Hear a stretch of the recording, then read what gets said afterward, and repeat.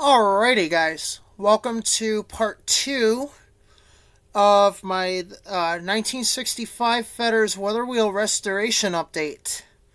On the first part of this update, we cleaned out the switches, or we cleaned out the switch, and it turns out the sticky part of the problem is gone. The rubbing alcohol worked. So now we're going to be reinstalling the switch and testing it to make sure that it's nice and clean, and hopefully the compressor will kick on, because I'm going to trick the thermostat, hopefully get the compressor to come on. So anyway, guys, I'm going to put you right there so you guys can see what we're doing here. So we've got our well, we got one of our two screws. The other one fell, so I'm going to have to try to find it. But anyway, guys, we're going to go ahead and grab my impact driver, and we're going to go ahead and install the screws, or at least the one as of right now. So I'm going to insert the screw like that into the switch unit. So I'm going to get it to grip, which it did. So now we're going to go ahead and drive. We're going to drive it in.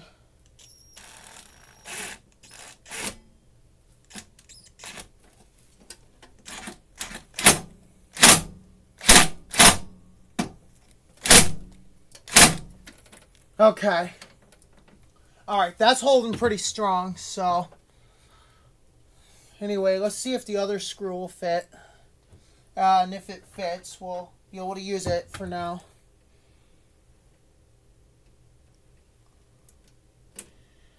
Alright, guys, hold on just a second here.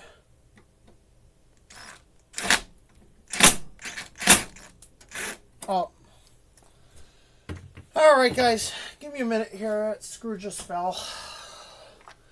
That's what happens when we don't put it up on the workbench.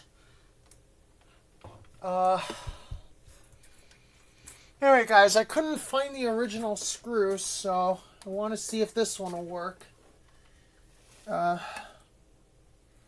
Anyway, I'm going to see if I can stick my light here so you guys can, can see a little better here during the screw installation here.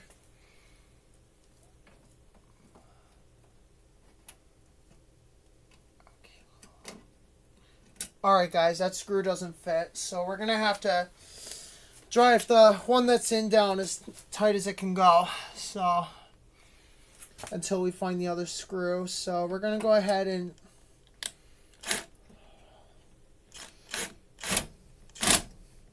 alright, we're going to go ahead and drive that down.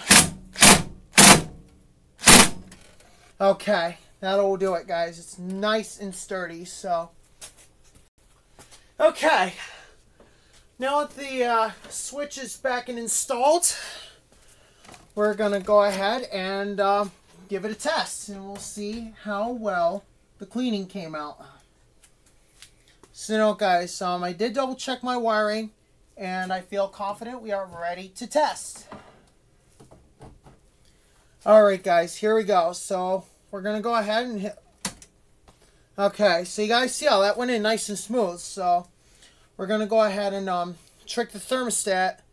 So what I'm going to do, guys, is when I breathe out, I'm going to breathe out slowly, so the air coming out of my mouth is really warm, so therefore it'll trick the thermostat and get it to kick on.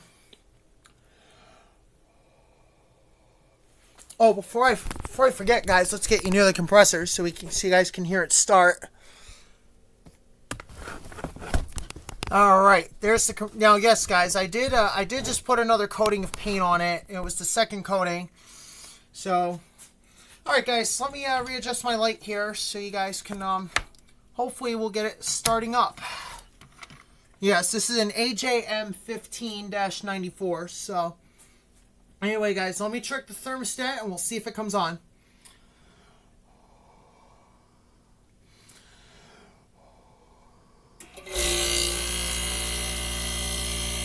There we go.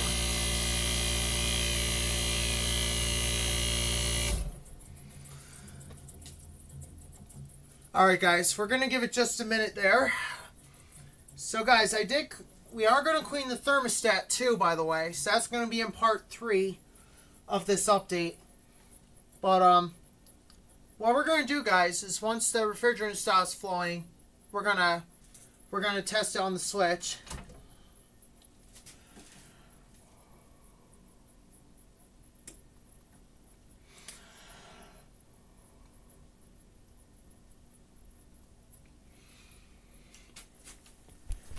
Yes, guys, you can hear the refrigerant flowing still, which is good. That means it's got a full charge. I was doing temperature checks on it this morning before I left for school, and temperatures were even throughout the unit. So that means it's still got a full charge, and I'm very happy about that. I mean, despite the fan motor failure, guys, it's still working like new. So. And I'm very, very... Oh, hold on, guys. Give me a minute here.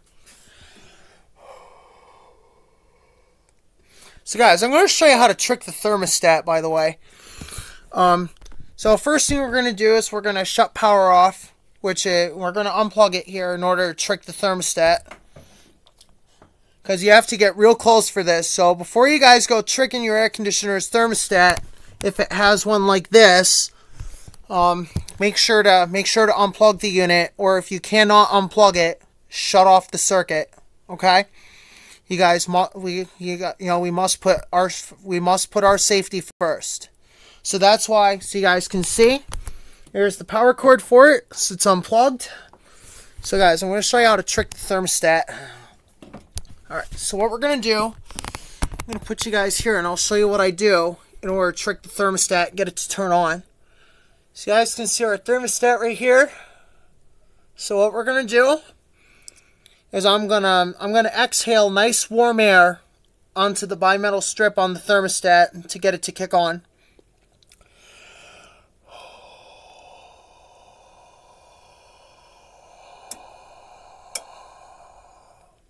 Alright guys, it's gonna take another breath or two here.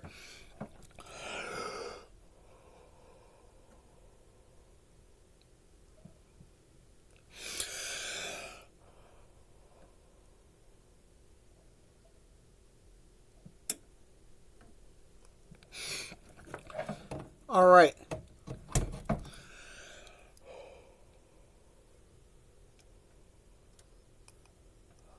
All right, guys, here we go.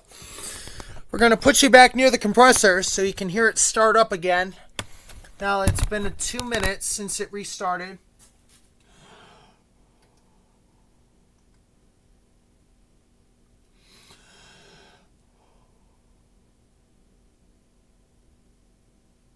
Alright guys, here we go.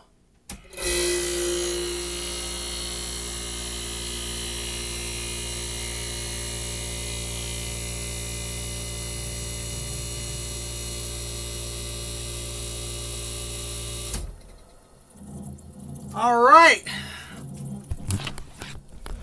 Alright guys, that worked. Rubbing alcohol did the trick.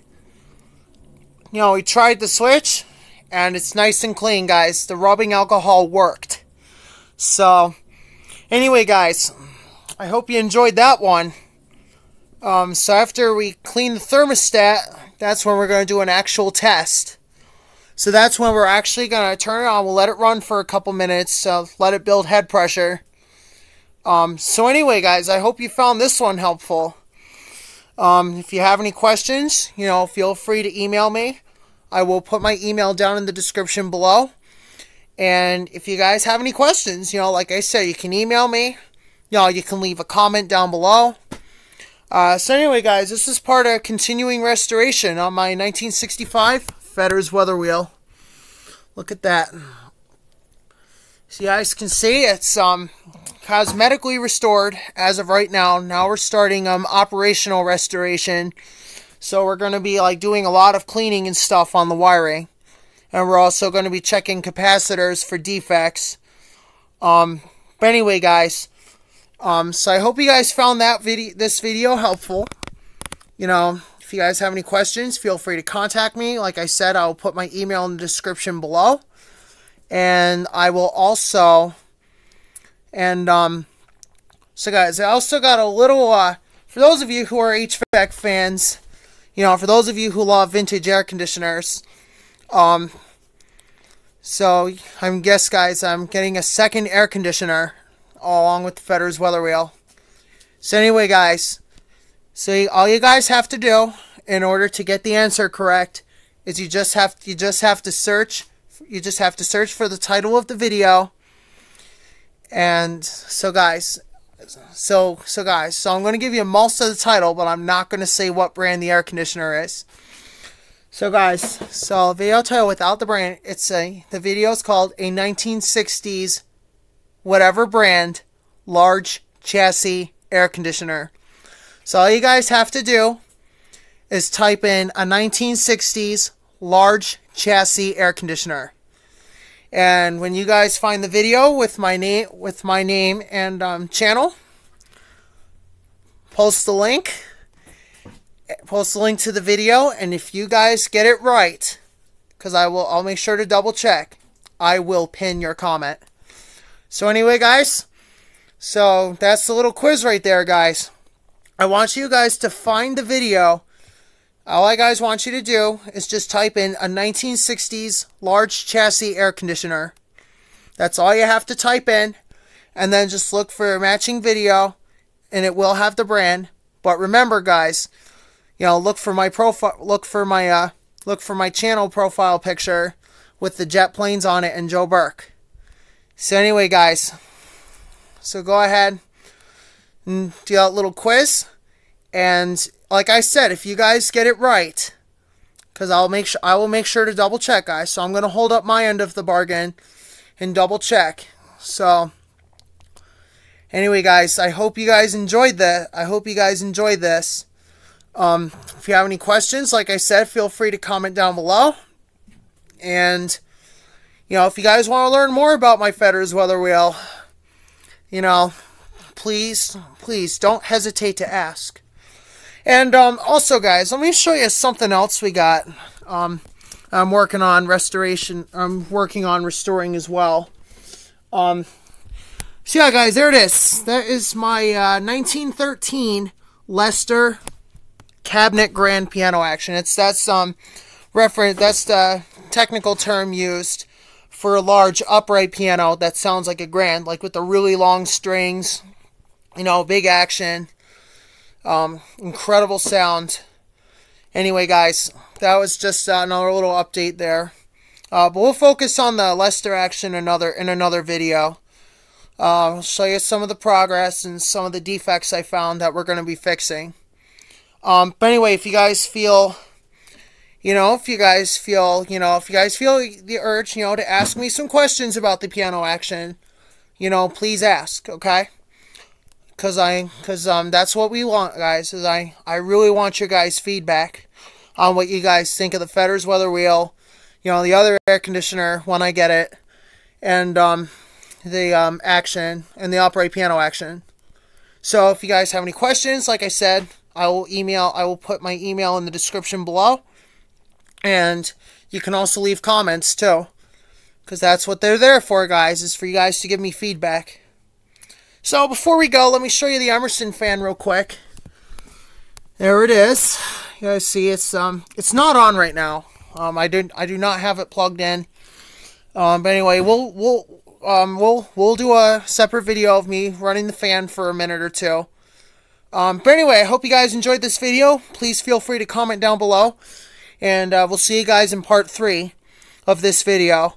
Which part 3 is going to be cleaning the thermostat. And then part 4 will be testing the thermostat. So anyway, guys, I hope you enjoyed this. Please feel free to ask, like I said. And I'll see you in the next video, which is part 3, cleaning the thermostat, on my 1965 Fedor's weather wheel restoration.